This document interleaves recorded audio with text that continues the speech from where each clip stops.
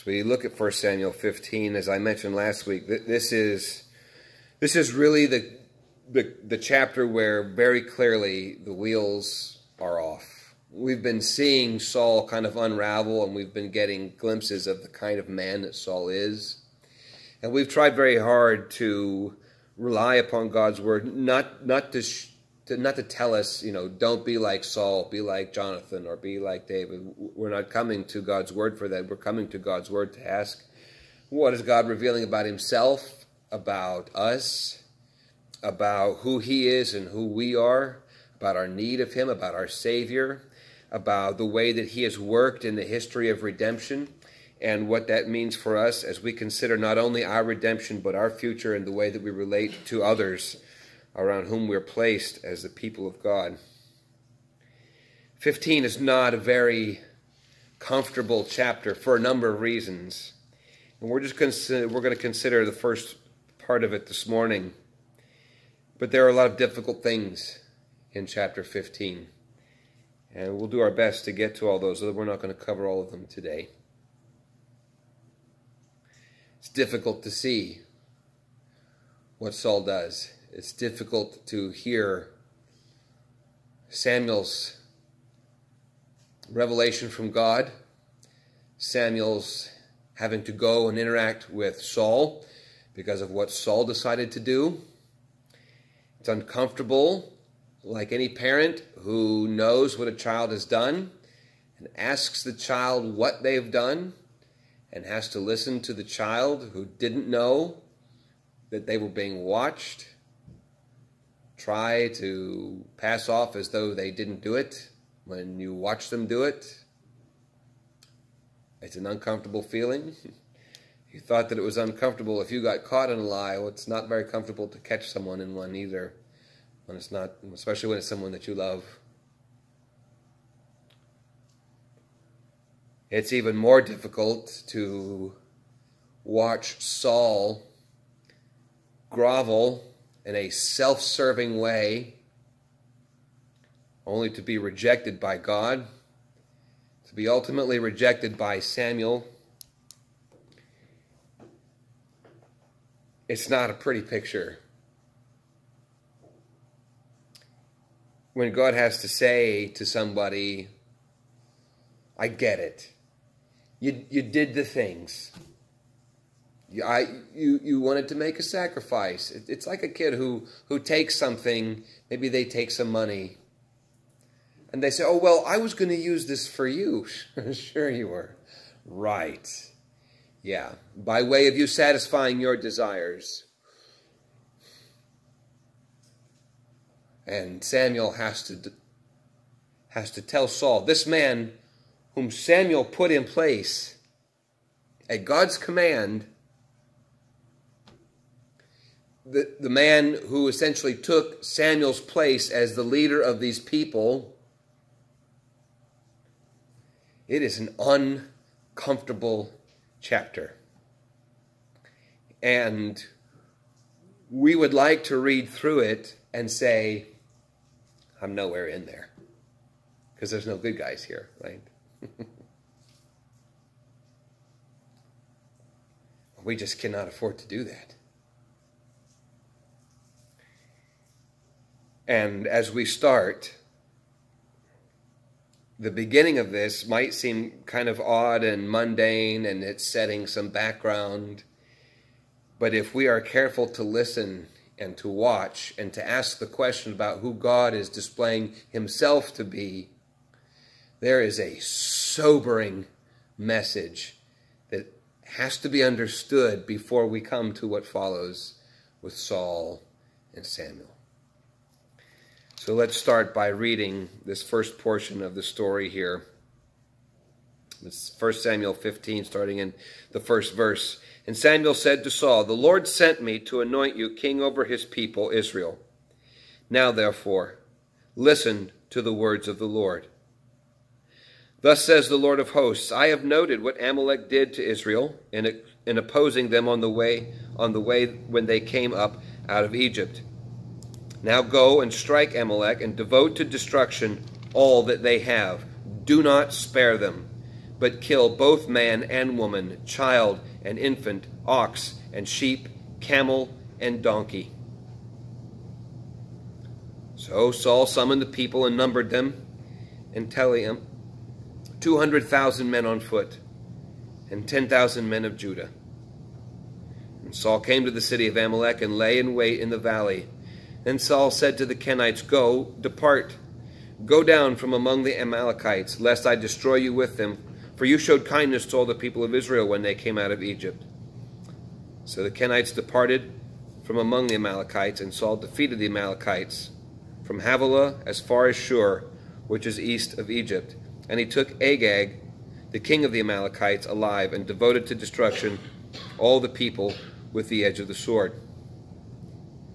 But Saul and the people spared Agag and the best of the sheep and of the oxen and of the fattened calves and the lambs and all that was good, and would not utterly destroy them. All that was despised and worthless they devoted to destruction. The word of the Lord came to Samuel. I regret that I made Saul king, for he has turned back from following me and has not performed my commandments. And Samuel was angry, and he cried to the Lord all night. Samuel rose early to meet Saul in the morning. And it was told Samuel, Saul came to Carmel, and behold, he has set up a monument for himself. And turned and passed on and went down to Gilgal. And Samuel came to Saul, and Saul said to him, Blessed be you to the Lord. I have performed the commandment of the Lord.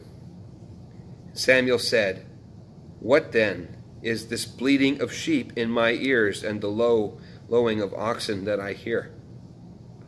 Saul said, Well, they have brought them from the Amalekites, for the people spared the best of the sheep and of the ox to sacrifice to the Lord your God, and the rest we have devoted to destruction. And Samuel said to Saul, Stop. I will tell you what the Lord said to me this night. And he said to him, Speak.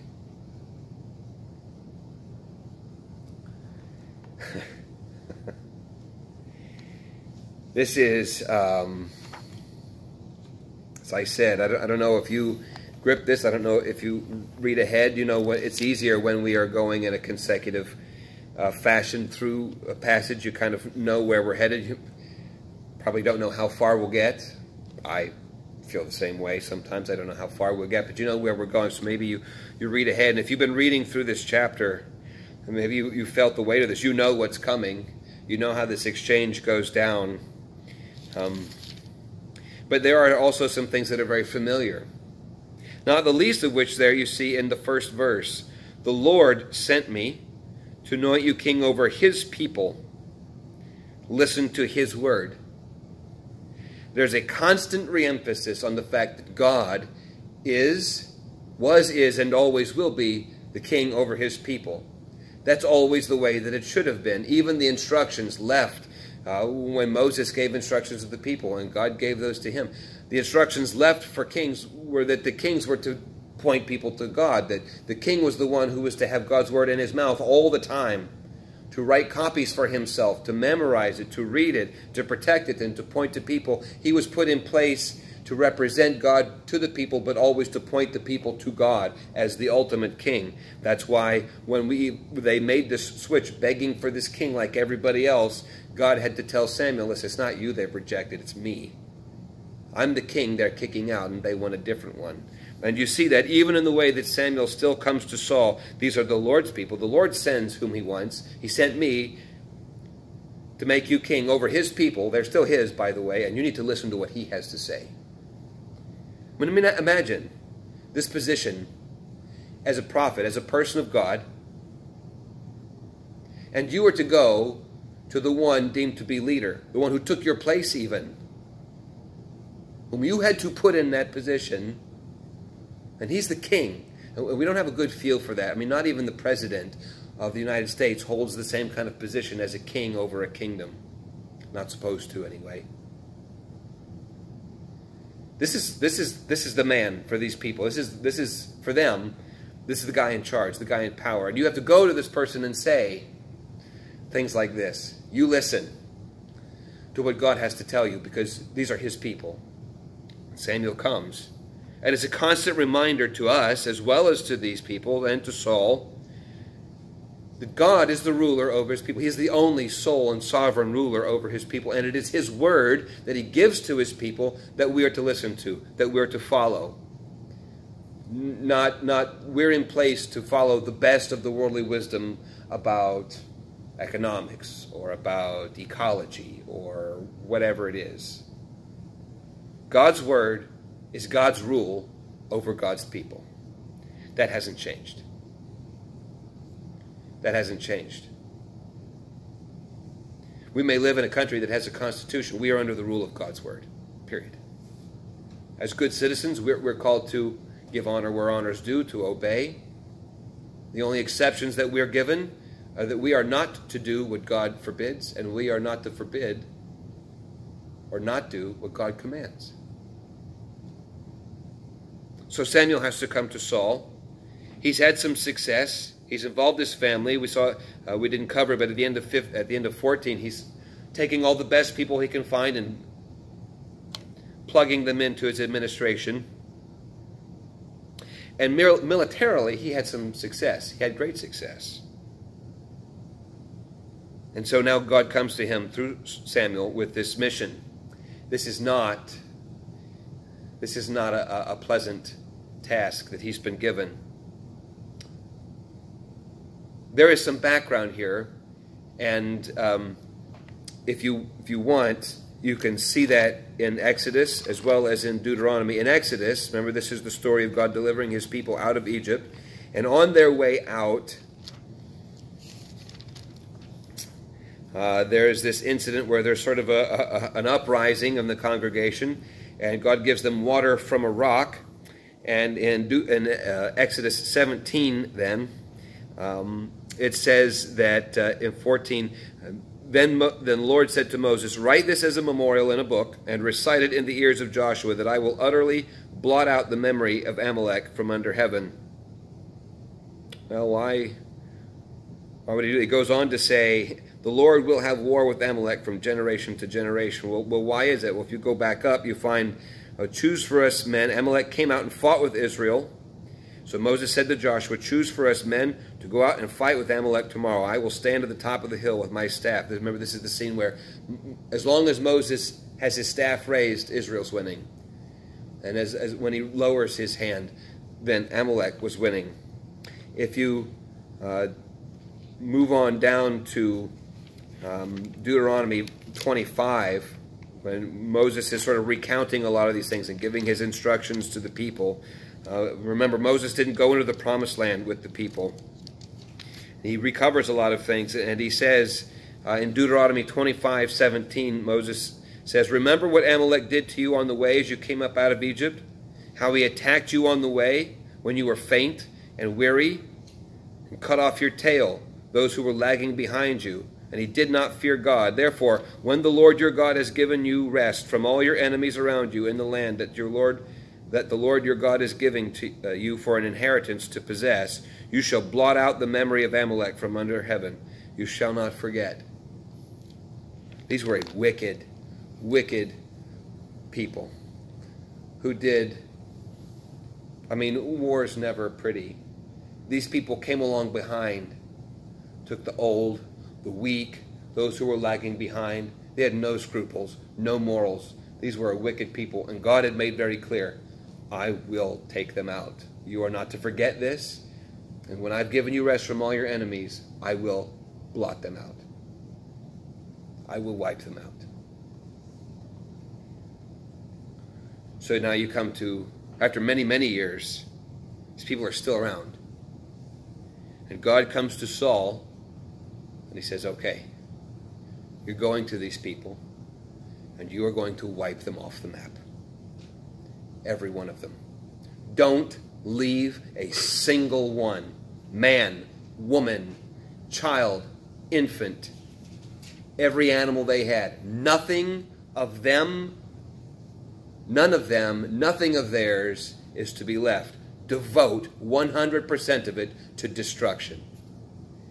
Let's just get this out of the way right now. This is not an ethnic proposition.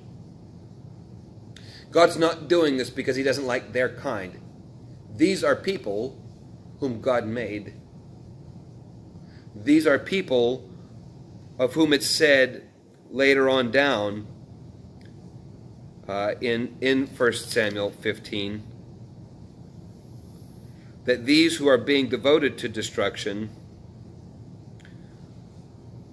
are being devoted to destruction because they're sinners. Verse 18, and the Lord sent you on a mission and said, go devote to destruction the sinners, the Amalekites.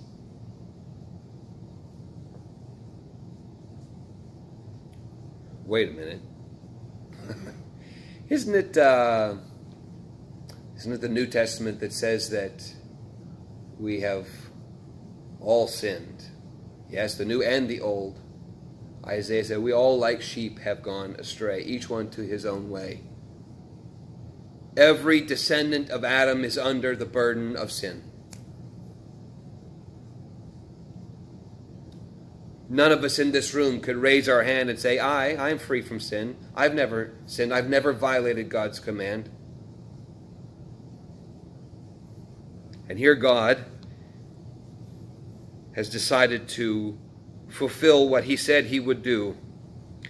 And it's interesting as you look at this idea that they are to be devoted to destruction. To devote an animal to be offered in sacrifice, to be burned, is to give up something completely to the Lord in such a way that it gives up any of my use or dependence or glory or benefit from that thing. And I'm devoting all of this to God. Under God's sovereign will, under his power, to his glory, I'm dependent on God for all of these things. Which is why reserving something back for ourselves from that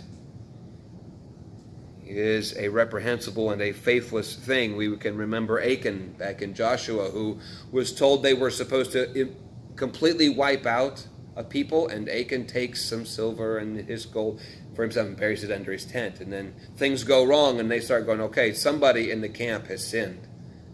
And they finally realize that it's him.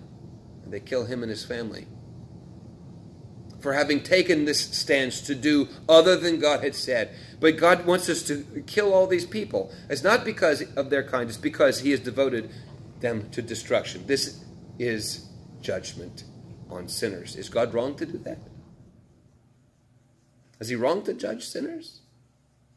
Do these people love and trust and depend on by faith in Yahweh? No, they do not. Is God being righteous and just in delivering judgment to them? Yes. That's his place. They hate him. They violate his commands. They have no regard for God whatsoever. He is judging them. That is his prerogative. It is his right.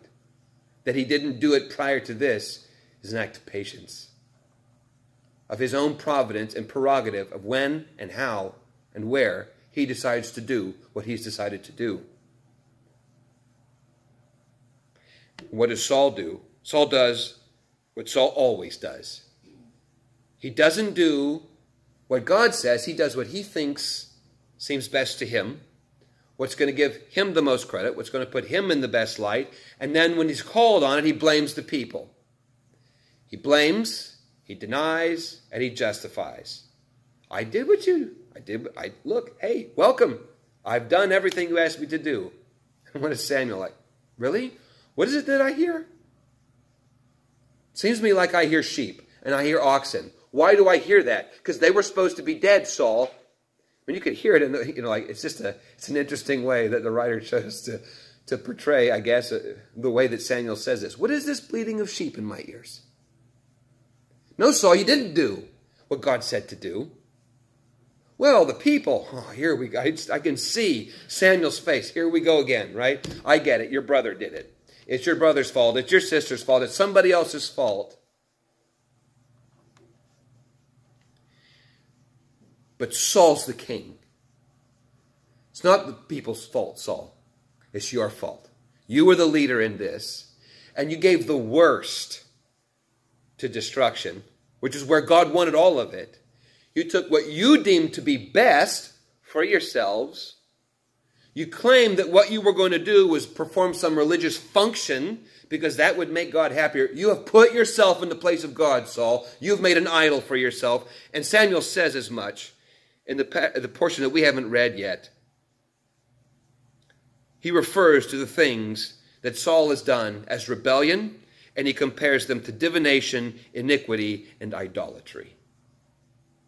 When God says this is how it's supposed to go, when we create for ourselves a God who tolerates or is pleased even more with less or other, we have made an idol. That is not the God of Scripture. And God is not pleased to share his glory with any second-rate knockoff of who he said he is. And as we consider all these things, what is most sobering about all of this is that God is judging sinners. And for those people, this was ultimate and final. There is no coming back from this. Even if you get to the end of or especially as you get to the end of the story, and you see how Samuel finishes the work that Saul was supposed to have done, it is a graphic picture. The Bible says that Samuel hacked Agag to pieces. After Agag's like, well, surely we're good here, right? Or everybody's kind of calmed down. The threat of death has passed. No. God has decided that you are to be judged. And judged to destruction you will be. And he hacked him to pieces. God's prophet hacked this man to pieces.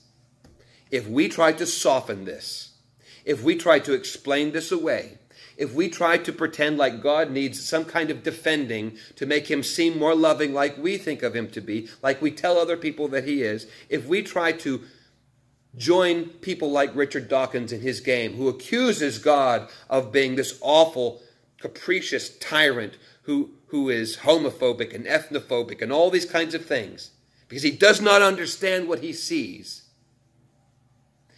He sees God as being evil and wicked and malicious and someone who goes after certain ethnic groups of people.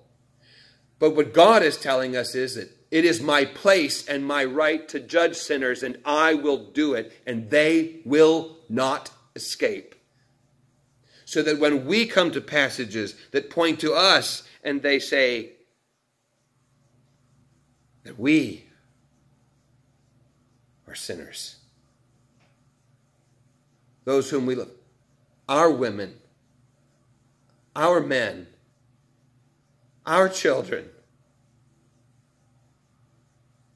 when we hear the Scripture tell us that God is the same yesterday, today, and forever, when we go into the New Testament and we read things from Paul's letters, for example, like in Ephesians chapter 2, where we are told, and you were dead in the trespasses and sins in which you once walked.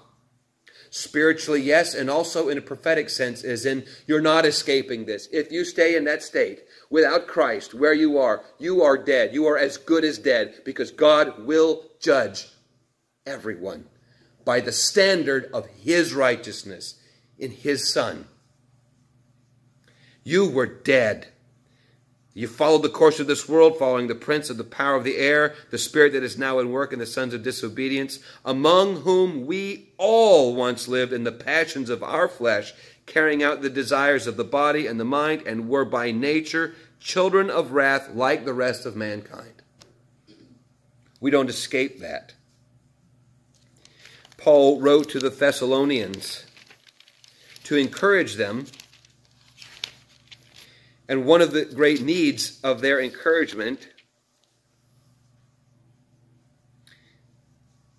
as he's encouraging them, he says, for they themselves report concerning us the kind of reception we had among you, and how you turned to God from idols and serve the living and true God, and to wait for his Son from heaven, whom he raised from the dead, Jesus, who delivers us from the wrath to come. We often think about the wrath to come and we think, well, we just skip to the end. That's where it all comes because it hasn't come yet, right? That's what we say. And in Revelation 20, we go there and we find phrases like this. In verse 11, And I saw a great white throne, and him who was seated on it. From his presence earth and sky fled away, and no place was found for them. And I saw the dead, great and small, standing before the throne, and the books were opened. Then another book was opened, which is the book of life. And the dead were judged by what was written in the books, according to what they had done. And the sea gave up the dead who were in it. Death and Hades gave up the dead who were in them. And they were judged, each one of them, according to what they had done. Then death and Hades were thrown into the lake of fire. This is the second death, the lake of fire. And if anyone's name was not found written in the book of life, he was thrown into the lake of fire. That's everybody. The living, the dead, the young, the old. No matter where you died or where you came from. Even in the Acts, Paul is preaching the gospel. He's coming to a group of Gentiles there in Athens, these people who like to sit around and consider themselves intelligent and smart, and they're sort of above all these folk horror stories and scare stories about these gods and whatnot. And that may be the equivalent in our day. Maybe these were Stoics. Maybe they still had some belief in the ancient Roman and Greek gods. And here's how Paul puts it to them in verse 30 of Acts 17. The times of ignorance God overlooked, but now he commands all people everywhere. We just pause right there for a second. Who is not in that category? No one. God commands. This is the gospel. It's a command. All people everywhere to repent. Because he has fixed the day on which he will judge the world in righteousness by a man whom he has appointed. And of this he has given assurance to all by raising him from the dead. The standard is Jesus Christ, who is God in human flesh. And if there are those who do not meet the standard of the righteousness of Jesus Christ, they will be cast into the lake of fire. And I didn't even take the time to write out the number of verses that describe that result as eternal punishment or eternal torment.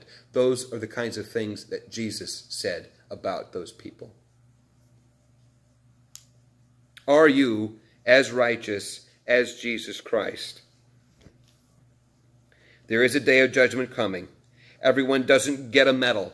Everyone doesn't get a participation trophy. Everyone's not a winner. Living in a culture that thinks that way and treats people that way is setting people up for a massive failure. And it seems more noble. They pass this off under the guise of being more accepting, more loving, more kind, more merciful. Everybody's a winner. And what they're doing is making an idol for themselves, because God says not everybody wins. And outside of Jesus Christ, nobody wins. And I will judge. There will be winners. There will be losers. And it will be based on the standard of my righteousness. That's the only winner. Judgment is coming. And everybody doesn't get a medal. If we consider that biblical teaching, that warning of God's judgment, with this modern mindset, then what we are betraying is that we don't actually believe the Bible. It's uncomfortable. It's difficult. It's demanding. And if we don't believe the Bible, then we don't really even believe in the God who wrote it. Who's the one who declares this sort of a thing? This is not just an Old Testament phenomenon. If you look at Peter, Peter had words of warning for those to whom he wrote as well, for those believers in 2 Peter.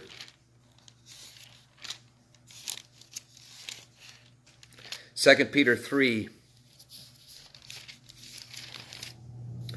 Peter writes, "Now this is the second letter that I'm writing to you, beloved. In both of them, I'm stirring up your sincere mind by way of reminder that you should remember the predictions of the holy prophets and the commandment of the Lord and Savior through your apostles, knowing this first of all, that scoffers will come in the last days with scoffing, following their own sinful desires. They will say, 'Where is the promise of his coming?' For ever since the fathers fell asleep, all things are continuing as they were from the beginning of creation.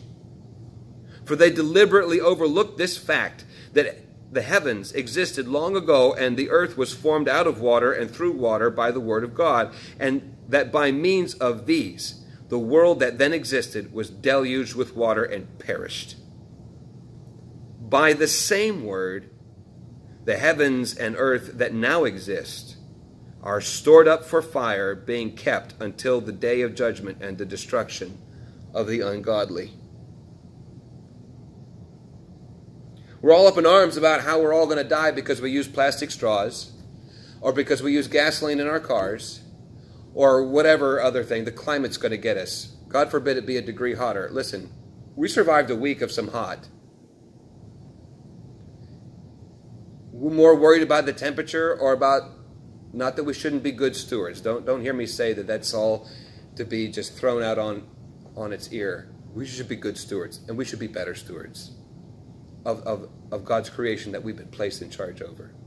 Don't get me wrong. But being more worried about some plastic straws than the coming judgment of God and the destruction of the ungodly is a gross oversight. We have made a God out of our nobility, our sense of what's right and wrong and good and perfect. We've made a God out of this world, out of creation, out of our sense that we've done better for something because of our own wisdom. God's not going to share his glory. And the standard is one that we cannot reach. Neither can any of those whom we love, if we truly love them. To say this idol of a God that you worship that's okay with your sin is not loving, because it's not true, and you're placing them in the path of an impending and inescapable judgment. It's not going to be Samuel that comes and hacks people to pieces. It will be the Lord himself who sits on the throne and says, I never knew you. Away from me, you workers of iniquity. And they will be cast into a lake of fire with the devil. No distinction there. Same end result for all of those. We should not dismiss the coming judgment. Jesus was also very clear about this in Matthew 10, when he says in verse 28, do not fear those who kill the body, but cannot kill the soul. Rather fear him who can destroy both the soul and the body in hell. Listen to the words of the Lord. In Deuteronomy, they were told, listen, this is given to you to teach one another, to teach your kids. Don't forget what I have said. The writer of Hebrews says, today is the day of salvation. If you hear the Lord's voice, do not harden your heart. In Romans, Paul writes, at the beginning of chapter 2, therefore you have no excuse, O man, every one of you who judges, for in passing judgment on another, you condemn yourself, because you, the judge, practice the very same things. We know that the judgment of God rightly falls on those who practice such things. Do you suppose, O man, you who judge those who practice such things, regarding the list of sins and rejections at the end of chapter 1, those who practice such things yet do them yourself, that you'll escape the judgment of God? Or do you presume on the riches of his kindness and forbearance and patience, not knowing that God's kindness is meant to lead you to repentance? But because of your hard and impenitent heart, you are storing up wrath for yourself on the day of wrath, when God's righteous judgment will be revealed.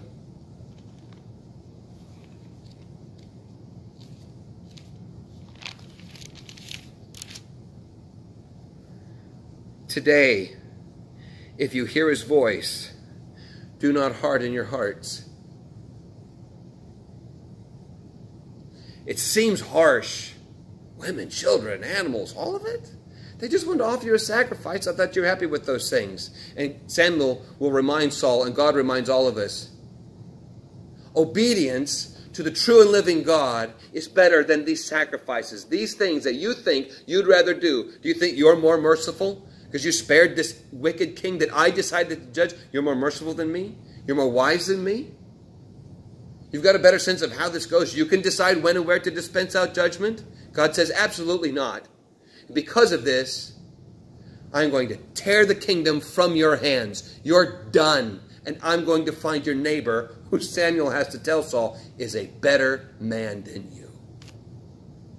Who among us is as good as Jesus Christ? None. Then who among us can escape the judgment? None, except in Jesus Christ. And in him only. He's the ark. He's the temple. He's the one to whom we run. He's the lamb whose blood is over the door. He's the only way of salvation, because in Christ, his righteousness is imputed to us. Not when we earn it, by doing the things and giving the sacrifices and coming to church and doing all the things that we think good Christian people should do. Saul knew all those things and he tried to pull them off, and it just made everything worse. God's after the heart. And like Jesus said, if you love me, you'll obey my commandments. Loved ones, if we try to soften the judgment of God, we are doing not only a disservice to ourselves and to our neighbors, whom we are supposed to love and to whom we are supposed to take the truth in love, the gospel. That gospel includes the truth of an impending judgment, but we are furthermore making an idol out of God that we are more comfortable with. But God has appointed a day by which he will judge the living and the dead. We confessed that this morning. Do you believe it? If you do, then obey God. Rely upon God. Confess your sins. And truthfully and lovingly and honestly and earnestly share that truth with others. So that on that day we may be found in Christ, righteous, blameless, holy, beloved, saved from the wrath that is coming. Amen.